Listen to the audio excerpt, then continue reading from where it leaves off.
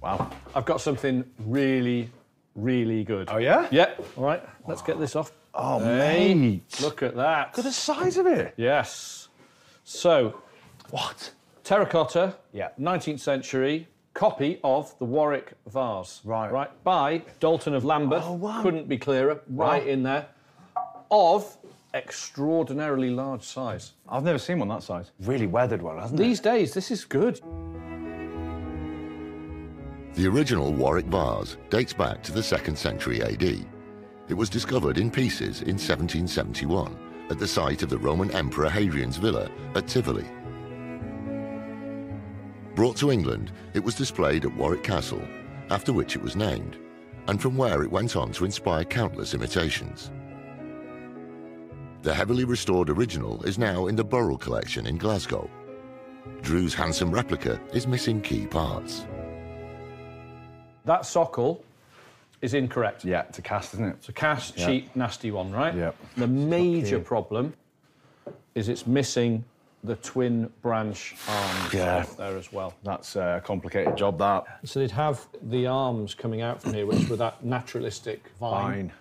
So it'd come out like that. God, it's complicated. And curve there. Yeah.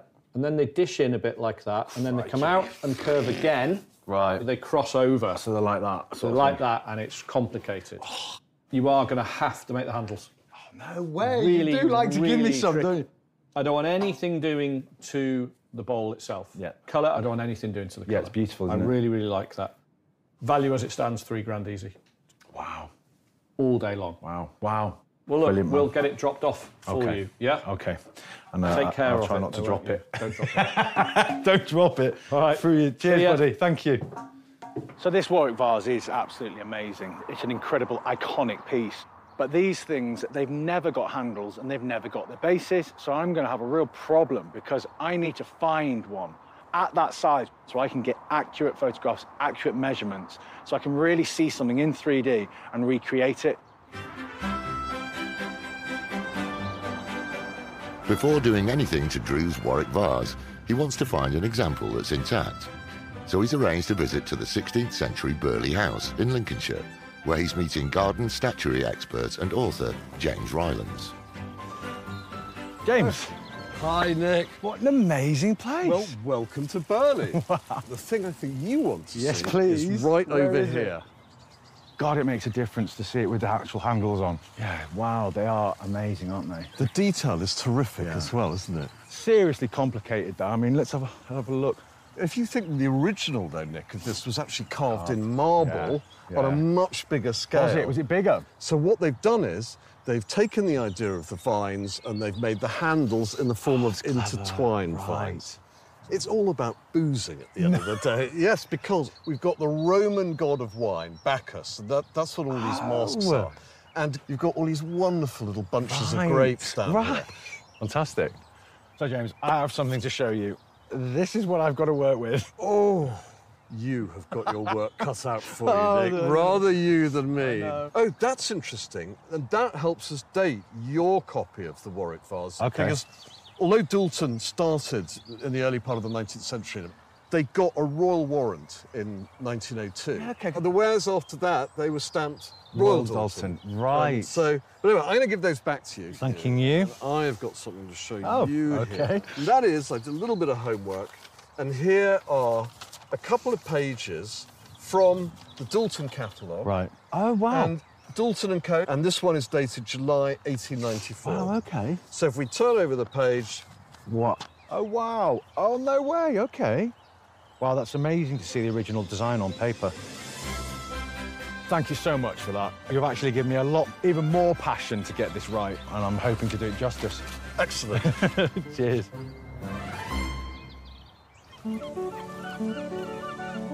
Back in North Wales, Nick has uploaded the photographs onto his computer and is using a program that generates 3D images. Look at that. Look at that. So, yeah, it's fantastic. It's worked. I'm really, really happy with how this has turned out, and I wanted to do it accurate and perfectly. A 3D printer will create a full-scale plastic version of the handles for Nick to use as a model, but he'll still need all his skill to do justice to this iconic urn.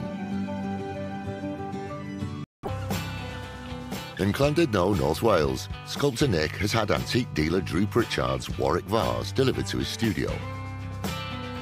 It's missing the signature twisted vine handles, but Nick has used computer software to create a 3D model from photographs, and he'll use this as a guide. It's actually better than I thought it would look. You can see every single detail, even though they're very, very fuzzy. But what it does is it gives me the mass, the size, the shape, proportion, and it's just going to save a lot of time for me to get it exact. He will model the missing handles in stages, beginning with making a cast in plastiline clay, which has been left to set overnight. Here we go. Fingers crossed, this works. Right, let's get this off without cutting myself.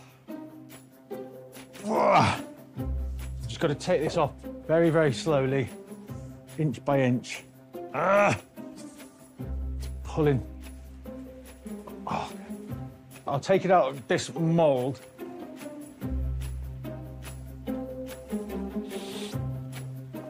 Whoa. Whoa. It's not looking too bad.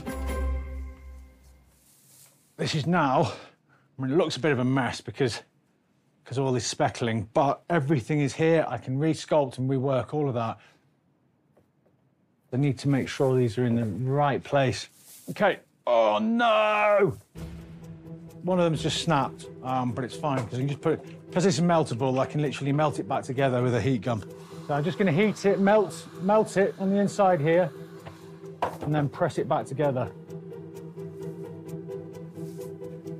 That'll be fine.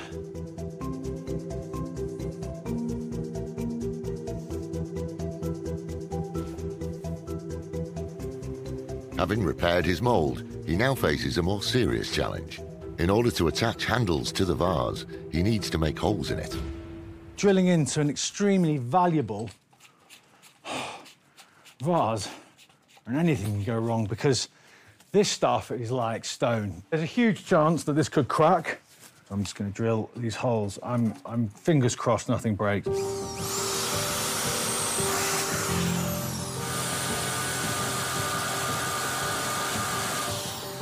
I'm really not enjoying this.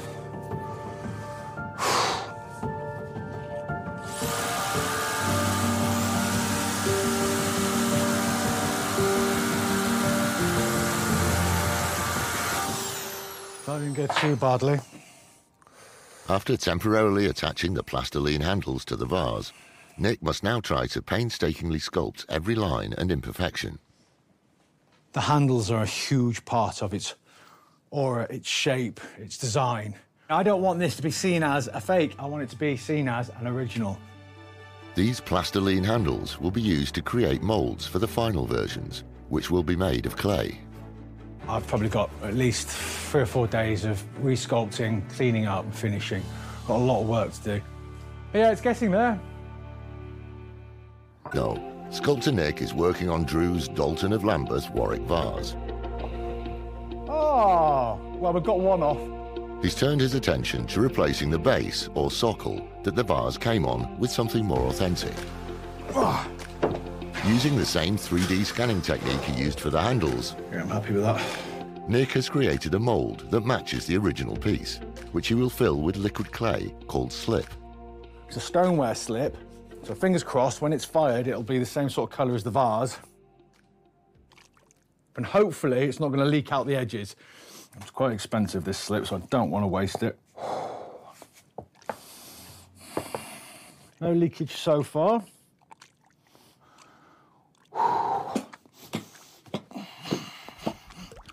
Look at that. Whew. So that's it, really. So I've got to wait for it to absorb the water. I'll be able to take this thing apart and have a clay copy that I can have fired. To complete the transformation from slip to stoneware, the base needs to be fired to 1000 degrees Celsius. To do this, he's borrowed the kiln at his former school, The place hasn't changed at all. where his old art teacher, Simon Scarf, is meeting him. I'm really nervous about this one. How do you think it's gone? As I tell all my students, you know, we never know until we open the door. That's the beauty of working in clay. Okay, let's have a look.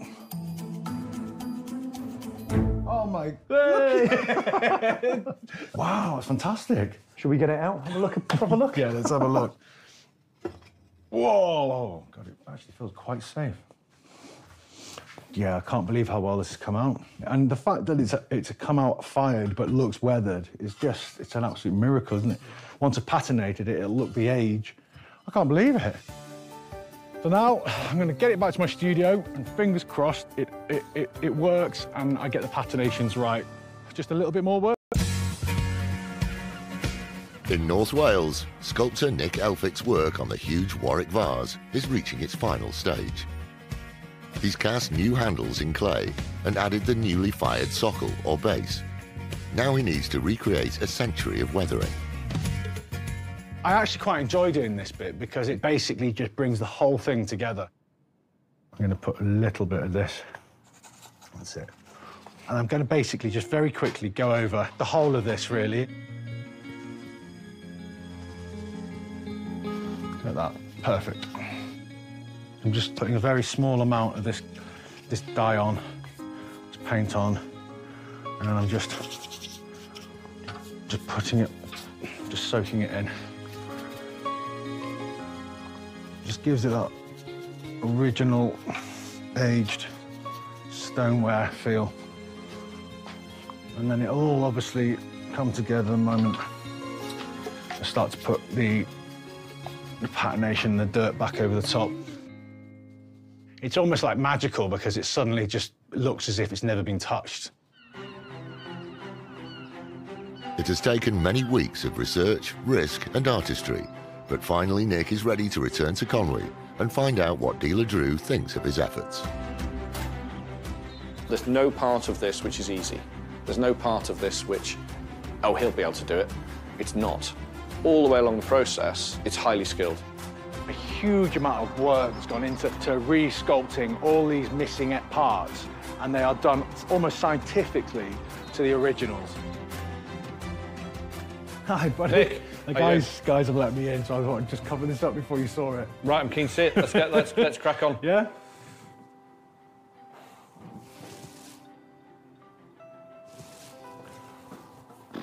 Incredible. Amazing. Wow. It's really astounding. It's very, very good. Really? Yeah, it's very, very good.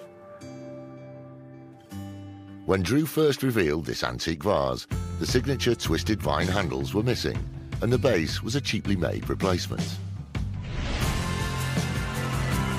Nick has performed an amazing feat of restoration. He's made a new base faithful to the original. Using 3D image scanning, he has accurately sculpted, carved and cast the two new vine handles that make this iconic classical piece so unique. Well, this has got it all, really. Yeah. Extraordinary size. The restoration, it's very, very good. Yeah, it's very good. So it's actually worth a considerable amount of money now. Really? Yeah, it's such a nice thing. I would want... I think it would have to be 5,500, 6,000. Really? Yeah, and I think that's achievable.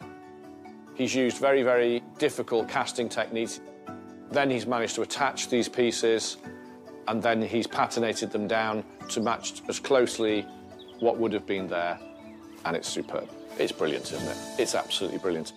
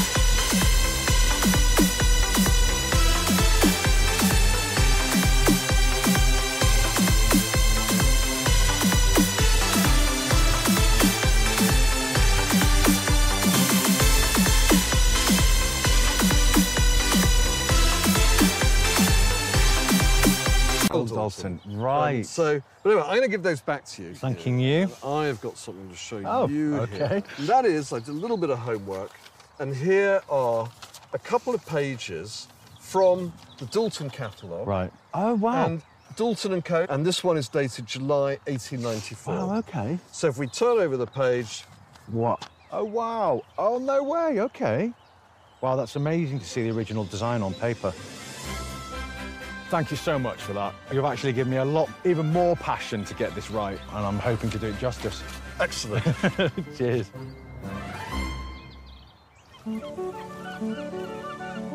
Back in North Wales, Nick has uploaded the photographs onto his computer and is using a program that generates 3D images.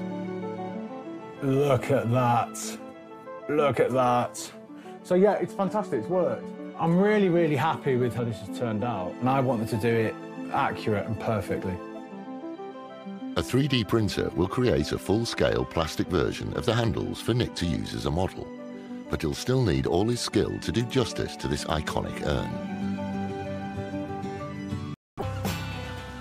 In Llandudno, North Wales, sculptor Nick has had antique dealer Drew Pritchard's Warwick Vase delivered to his studio. It's missing the signature twisted vine handles, but Nick has used computer software to create a 3D model from photographs, and he'll use this as a guide. It's actually better than I thought it would look. You can see every single detail, even though they're very, very fuzzy. But what it does is it gives me the mass, the size,